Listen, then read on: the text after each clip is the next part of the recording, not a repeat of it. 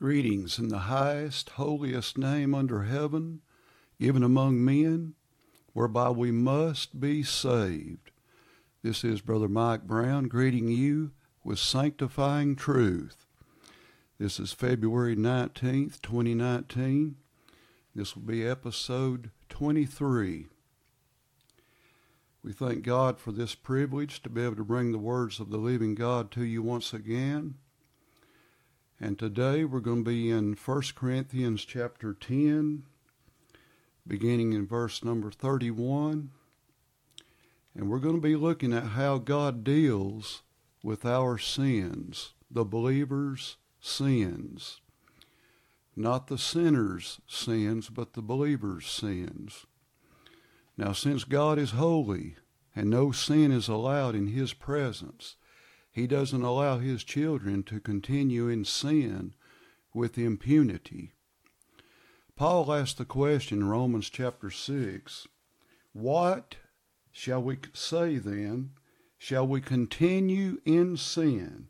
That is, after we're saved by the grace of God, that grace may abound, that the grace of God would not help us through our sins and get the victory over the sins of our flesh.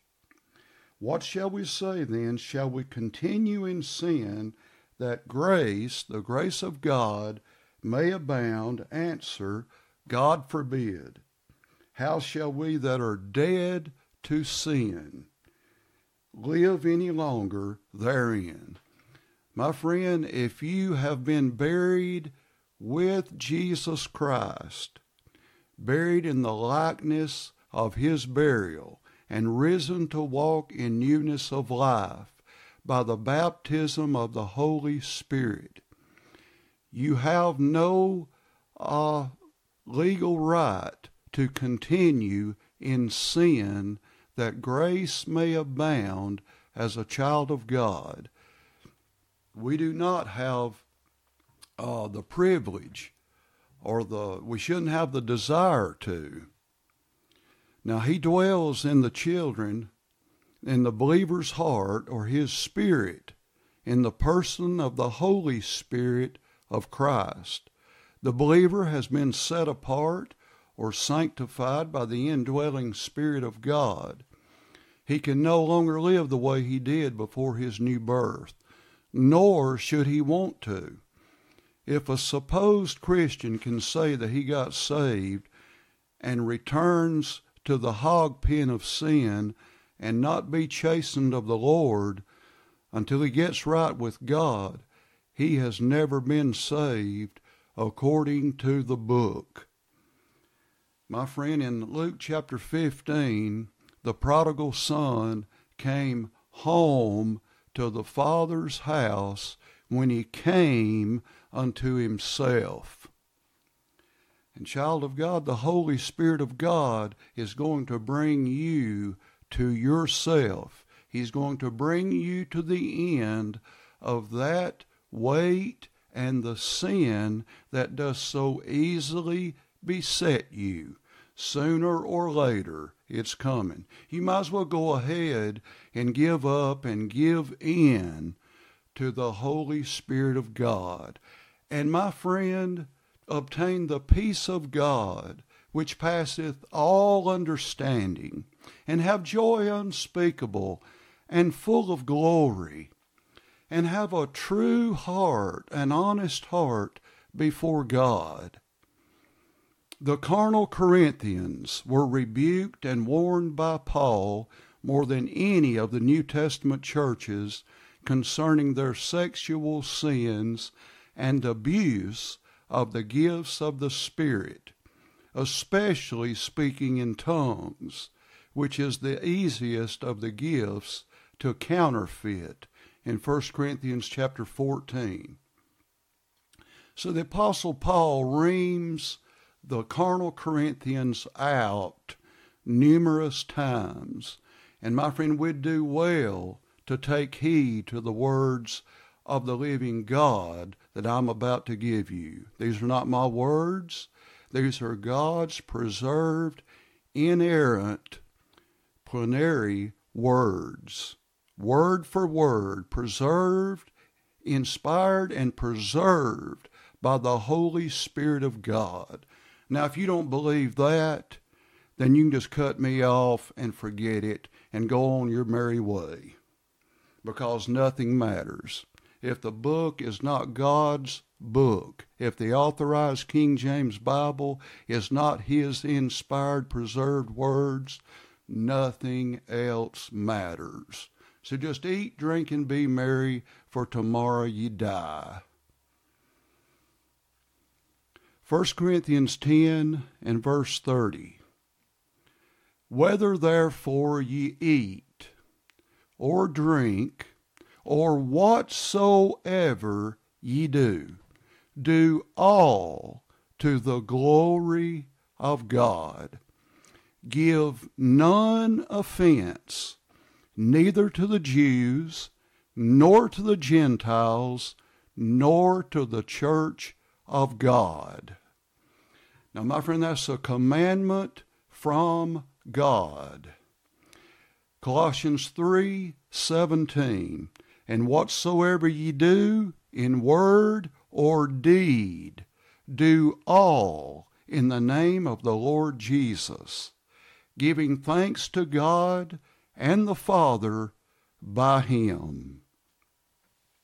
Ecclesiastes 2:24, Solomon says, there is nothing better for a man than that he should eat and drink, and that he should make his soul enjoy good in his labor. This also I saw, that it was from the hand of God. For who can eat, or who else can hasten hereunto more than I? For God giveth to a man that is good in his sight wisdom, and knowledge, and joy. But to the sinner he giveth travail, to gather and to heap up, listen, that he may give to him that is good before God. This also is vanity and vexation of spirit. My friend Paul says, whether therefore you eat or drink or whatsoever you do, that covers everything in life. Naturally and spiritually. He says you do it all to the glory of God. This is the acid test. My friend, if anything that we do causes another brother or a lost person to stumble, it's a sin against God. You can write that down. The acid test is found in Romans chapter 14, beginning in verse 13, where we read, let us not therefore judge one another any more. Now we'll get to judgment in just 1 second. I know you think I'm judging you, but my friend, I'm fixing to show you that I'm judging righteous judgment by the book. Let us not therefore judge one another any more, but judge this rather, that no man put a stumbling block or an occasion to fall in his brother's way. All of you dear saints out there that love to say, don't judge me, and judge not that you be not judged. My friend, listen, Paul says, you better be concerned with putting a stumbling block or an occasion to fall in your brother's way. Consider it. What comes out of your mouth and the actions that you do, you perform with the members of your body. You better make sure they're not a stumbling block that causes a weak brother to fall away from God. Romans 14:14, I know and am persuaded by the Lord Jesus that there is nothing unclean of itself, but to him that esteemeth anything to be unclean, to him it is unclean. But if thy brother be grieved with thy meat, now walkest thou not charitably. Destroy not him with thy meat, for whom Christ died. Let not then your good be evil spoken of. For the kingdom of God, That's the righteous, moral, invisible kingdom we're born into by the new birth, not the kingdom of heaven, which does come with observation. The kingdom of God cometh not with observation, but is within your heart. Luke 17:20. For the kingdom of God is not meat and drink, but righteousness and peace and joy in the Holy Ghost. For he that in these things serveth Christ is acceptable to God and approved of men. Let us therefore follow after the things which make for peace, and things wherewith one may edify another. For meat destroy not the work of God. All things indeed are pure, but it is evil for that man who eateth with offense. It is good neither to eat flesh, nor to drink wine, nor anything whereby thy brother stumbleth, number 1, or is offended, 2, or is made weak, number 3. Hast thou faith? Here it is. Have it to thyself before God. Happy is he that condemneth not himself in that thing which he alloweth. You want to know whether or not your physical, carnal habit is sin? Does your heart condemn you over it? My friend, does the Holy Spirit of God who dwells in your heart condemn you over it, or does he allow you that thing that you are doing? And that thing, my friend, if you're condemned over it and you go ahead and do it anyway, and it causes your brother to stumble, be offended, or weakens his faith in God, you are sinning against God. That's the acid test. Romans 14:23, and he that doubteth is damned if he eat, because he eateth not of faith. For whatsoever is not of faith is sin. If you're not 100% sure that the thing that you are doing is okay with God, if Scripture doesn't condemn it and the Holy Spirit doesn't condemn it, then it's all right. We're talking about questionable things. For whatsoever is not of faith is sin. Can you do it by faith? Or, my friend, does the Word of God condemn it, or does the Holy Spirit of God in your heart condemn it? Now, Matthew chapter 7, verse 1 is one of Satan's favorite verses. And if you carnal Christians haven't learned but one verse, I'm sure you've got this one down. Judge not that you be not judged, right?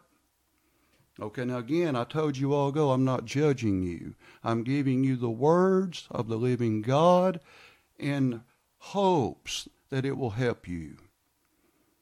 1 Corinthians 2:9, but as it is written, eye hath not seen, nor ear heard, neither have entered into the heart of man the things which God hath prepared for them that love him. Do you love him? If you love him, my friend, you're willing to lay aside every weight and the sin that does so easily beset you. But God hath revealed them unto us by his Spirit. For the Spirit searcheth all things, yea, the deep things of God. 1 Corinthians 2:11, for what man knoweth the things of a man, save the spirit of man which is in him? Even so the things of God knoweth no man, but the Spirit of God.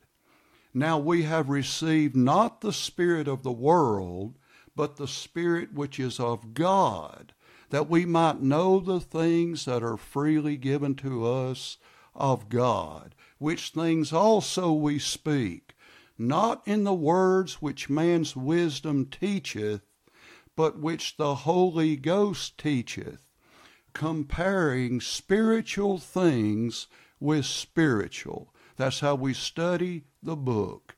Here a little, there a little, comparing spiritual things with spiritual. Isaiah chapter 28. 1 Corinthians 2:14.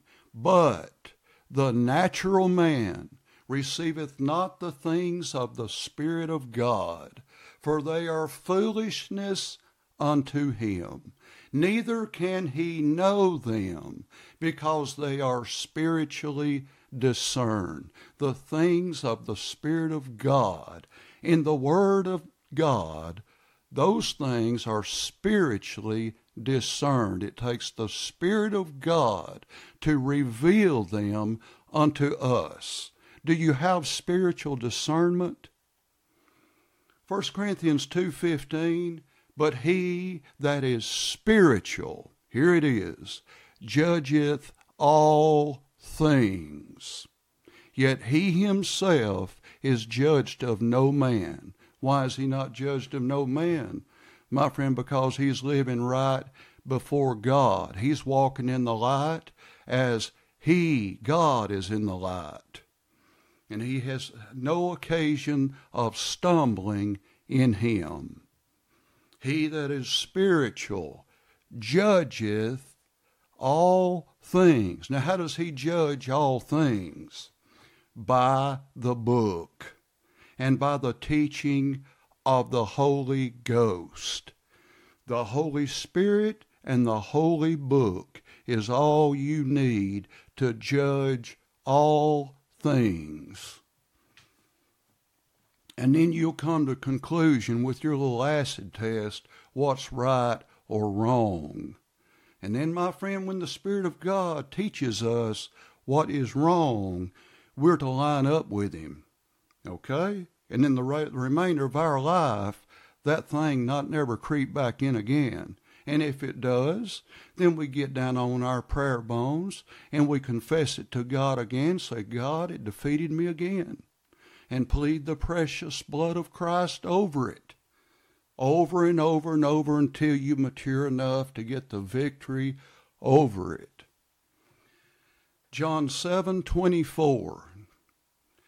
The Lord Jesus Christ speaking, judge not according to the appearance, but judge righteous judgment. That's how we are to judge. Now, my friend, Gentiles are not bound to the Jewish dietary laws of Leviticus 11, but they are a good start on the health of your body, which, if you are saved, is the temple of the Holy Ghost.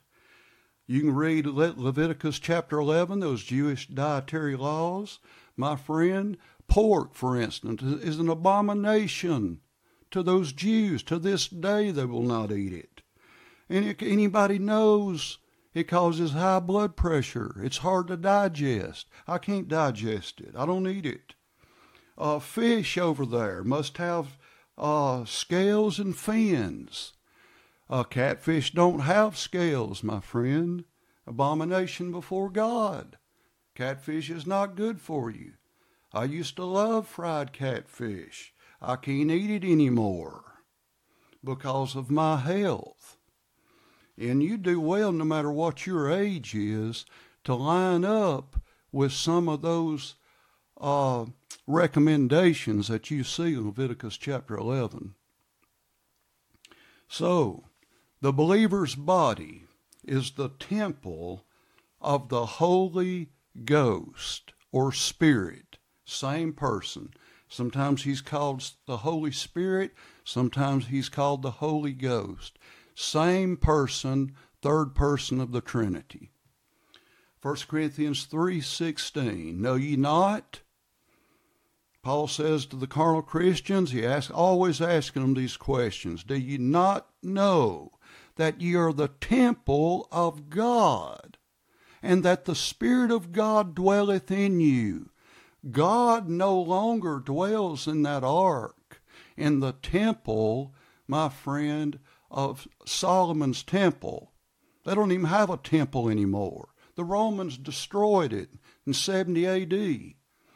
God dwells in the believer's temple, the believer's body, the spirit. He dwells in the believer's spirit.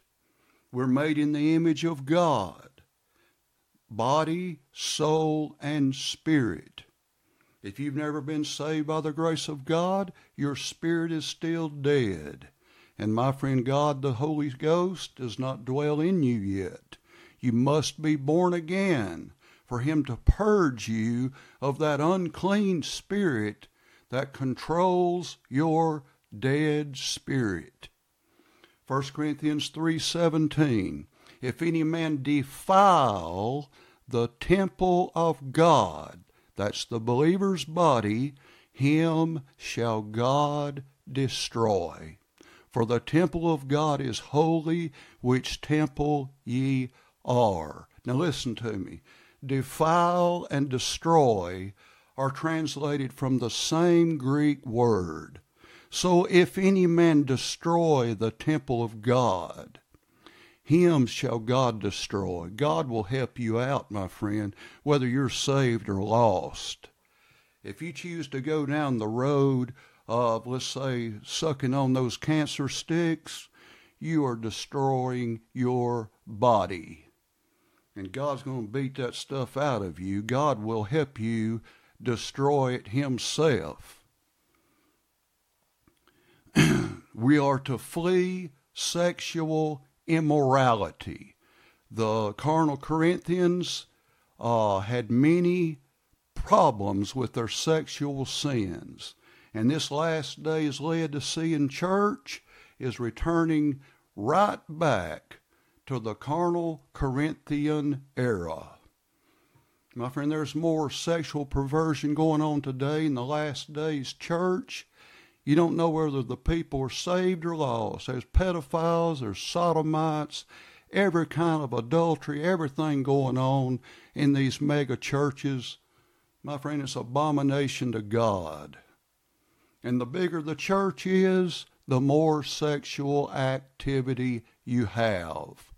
Amen, amen, and amen.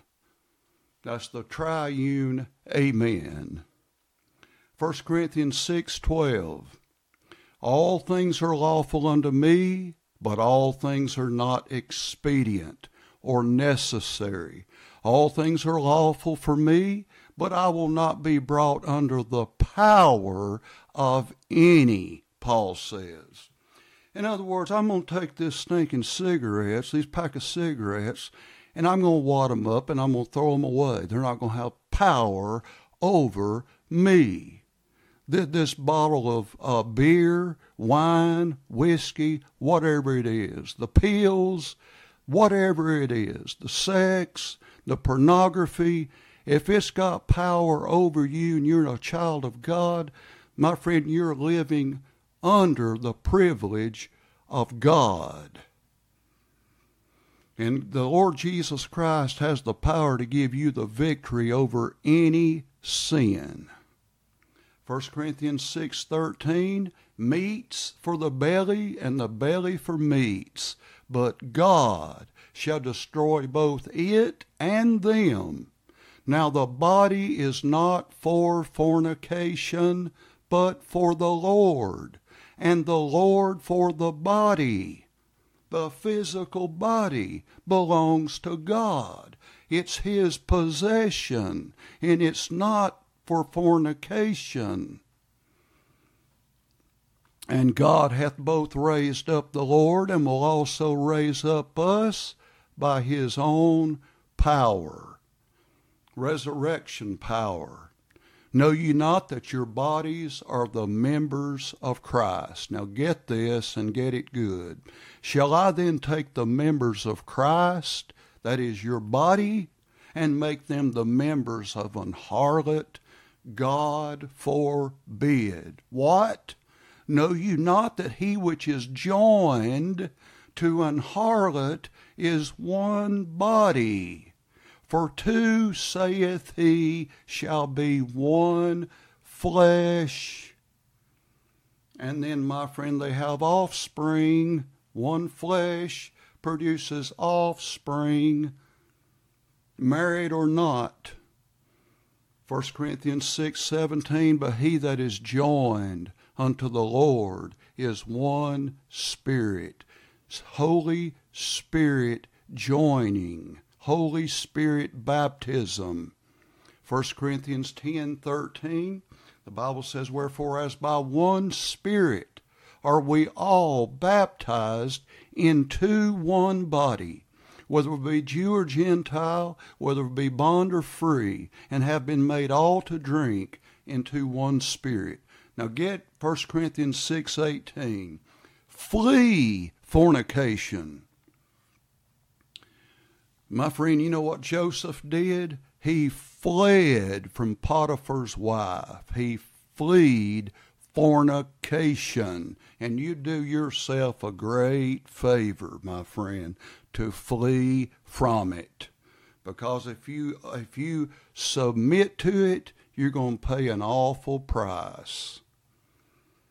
And it'll be years and years upon years of coming. The Bible says, for the wages of sin is death, but the gift of God is eternal life through Jesus Christ our Lord. Flee it. Flee fornication. Every sin that a man doeth is without the body. But he that committeth fornication sinneth against his own body, and you will reap that sin in your own body. What? Know you not that your body is the temple of the Holy Ghost, which is in you, which you have of God, and you are not your own, you're God's possession. For you are bought with a price. That's the precious blood of Christ.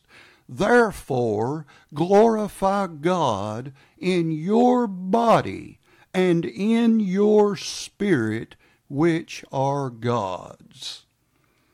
There's no question about it, my friend, when it comes to sin, whether you're going to do it or not. You might as well go ahead and say, I belong to God. And by God's grace, I'm not going to do this great wickedness. And my friend, run out of your coat like Joseph did. He left his coat of many colors in Potiphar's wife's hands. He lost his coat, but he didn't lose his character, my friend. So, let's go back to this. The food we ingest should be scrutinized and questioned. Is what I am eating and drinking going to glorify God? Is it going to be good fuel for physical energy, or is it going to weaken my body and rob me of my energy that I could use to serve God? The carnal Corinthians had to be rebuked by Paul because they were eating things offered to idols. And those lost people were being weakened by them. Here is Christians eating things that they know have been offered to the idols of Corinth. God's people today are eating and drinking the same diet that the world does. How is it working out for you, my friend? How's it working out? A rich diet, my friend, will lead to a pale, poor, weakened body. The majority of health issues could be controlled or cured with two things: the right diet and exercise. I'm living proof of this fact. If I wanted to die a horrible, painful death, all I would have to do is eat what the majority of the world does, and it would put me in the ground in no time. Friend, I have an inflammatory bowel disease called Crohn's. Crohns. It is predominantly passed on in family genes. Western culture, diet, my friend, just about finished me off many times through Crohn's inflammation flares. Were it not for the grace of God, I wouldn't be sitting here talking to you right now. I've lost a third of my large colon as a result of this horrible disease. Through decades of living with this thorn in my flesh, I've learned what I can and cannot eat and drink. And by the way, I just learned today that a first cousin of mine passed away with Crohn's. It is in the family genes. 56 years old, first cousin. The last conversation I had with him was about the Lord and his diet. I warned him that if he didn't change his diet, he would not continue living very much longer. Crohn's would finish him off, and I hate to say it, but I was right. Now, my friend, Crohn's is an extreme example of what an unchecked diet can lead to, but none are exempt from the results of abusing the temple of your body through diet and unchecked lust that war against the soul. You take, for instance, sugary drinks, caffeine, milk, dairy products, ice cream, alcoholic beverages. Anything that robs you of your body's energy will ultimately cool your desire to live for, serve, and glorify God. I'm telling you, my friend, if you don't have physical strength, you're not going to have spiritual strength. You may say you are nuts, an extremist, trying to force your diet and religion on me. Well, let me ask you, how is it going with you when you are sick and can't get out of bed, or worse, have to be hospitalized and operated on because you are killing yourself with a fork and a glass? My friend, Paul warned the carnal Corinthians for their own good, not as a Pharisee. The Christian should examine everything he eats and drinks, and then, my friend, pray over it, ask God to bless it. By the way, can you bow your head? Whatever it is, whether you eat or drink, whatever it is, can you bow your head and say, God, will you bless this for the strength and nourishment of my body? Can you say, God, will you bless this cigarette? Will you bless this can of beer here, this cocktail drink? Will you bless all this wickedness I'm about to do? You know good and well you can't. The Christian should examine what he's doing, everything that he eats and drinks. Is this going to be medicinal food or for my detriment? Our food should be our medicine, and if it is, you may not need the pharmaceuticals. Amen, amen, and amen. So whatsoever, this covers everything else that a Christian does after he has maintained his body for optimum health with his diet. It takes discipline. It takes the power of God. The energy we obtain through the right diet should be channeled to the aim of service to God that will glorify Him. It should not be used to be spent on the things of the world. 1 John 2, verse 15 through 17, love not the world. neither the things that are in the world. If any man love the world, the love of the Father is not in him. For all that is in the world, the lust of the flesh, the lust of the eyes, and the pride of life, are not of the Father, but are of the world. And the world passeth away, and the lust thereof, but whoso doeth the will of God abideth forever. Are you doing the will of God with your diet and your daily living for Him? My friend, the world will rob you of your energy that belongs to God alone. If your flesh is not subdued through a steady diet and devotion to the King James Bible, you don't have a prayer of glorifying God in your body and spirit, which are God's possession. That is, if you are saved. If you don't belong to a church that honors God and His Word, you are incapable of obeying the commands of God's Word. Incapable. It ain't happening, my friend. Jeremiah chapter 5 and verse 21. Hear now this, O foolish people, and without understanding, which have eyes and see not, which have ears and hear not. Fear ye not me, saith the Lord? Will ye not tremble at my presence, which have placed the sand for the bound of the sea by a perpetual decree, that it cannot pass it? And though the waves thereof toss themselves, yet can they not prevail. Though they roar, yet they cannot pass over it. But this people hath a revolting and rebellious heart. They are revolted and gone. God's people. Neither say they in their heart, Let us now fear the Lord our God, that giveth rain, both the former and the latter, in His season. He reserveth unto us the appointed weeks of the harvest. Your iniquities have turned away these things, and your sins have withholden good things from you. For among my people are found wicked men.